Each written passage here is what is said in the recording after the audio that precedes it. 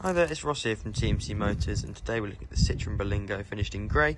I'm going to do a walk around of the vehicle and show you any key features, details and cosmetics. So it's a 21 plate, this one. It's done around 48,000 miles. It's looking in really good condition, as you can see. There are a few minor defects we will stop at. For example here, it's on this back runner. Slight little danger below it there. So looking really nice on the side here. Come back here, back to the barn doors. We check the back bumper as we go along, but that's looking really good. Hasn't been caught anywhere. Now look at the back doors here. It's the same story really, both looking really nice. We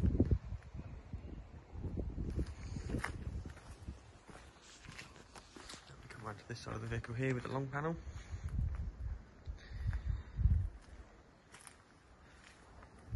Again, that's looking really good along there. Getting nice and smooth, as you can see.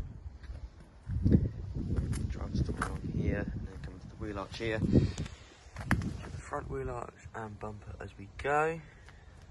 Good along there. Little scuff. I'm entirely sure what that is. Now coming across the front, look at the front grille, looking good. No cracking in that. Come to this side here, looking at this wheel arch. Very good along there. As for stone chips and stuff like that, looking really minimal, if any. Looking really good. Now we'll have a look inside the vehicle here.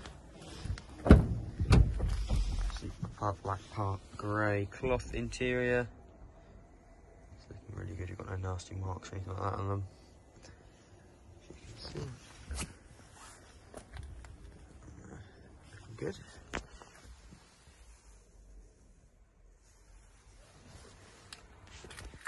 Now what we do is we'll have a look back here at the back two doors, and then we'll finish up with the side door. You can see, look at the bulkhead, it looks really good. Looks like it's maybe used a couple of times at most. And you've got a bit of scuffing, as you'd expect for a van. Nothing major at all. Even the doors here looking really good. Usually looking at the inside of doors, they're all scratched up, but these look they're in really good shape. Now what we'll do is finish up with that side door over there.